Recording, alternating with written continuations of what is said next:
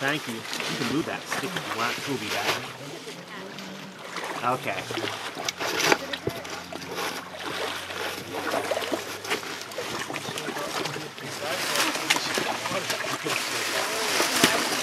Let's sort of get some speed and lift. 1, 2, 3, lift. Oh, no.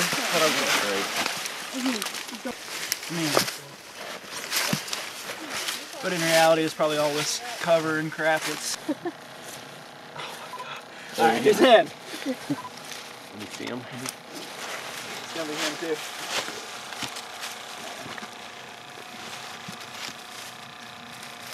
No, just try and make these again. I see lots of little fish, but it looks like that black line is going all the way through there.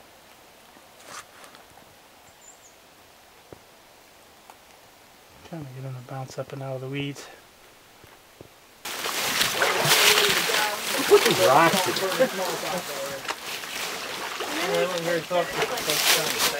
Love it.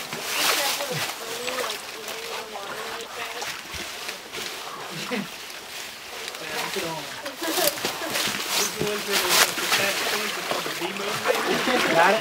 Yeah. That one was bugs.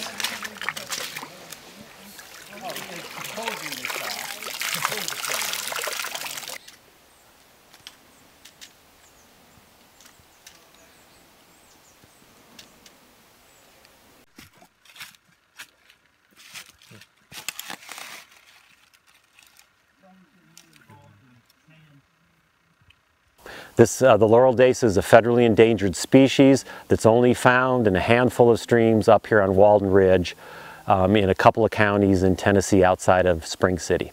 We've been working on the species for about 4 years. We've been monitoring it to see where it's found and where it's not found.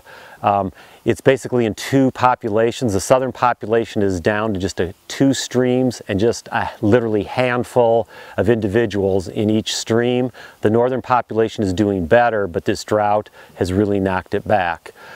This summer we did a microhabitat study where we looked to see what the really small habitat that these fish really needed, what flow, what depth, what kind of food they needed in the pools.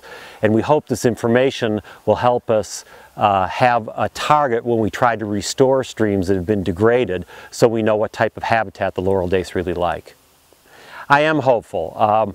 We still have 1 strong population in Bumby Creek, and so we do have a source population. If we do get some of these streams on the road to recovery, that we have a source population to repopulate these other streams.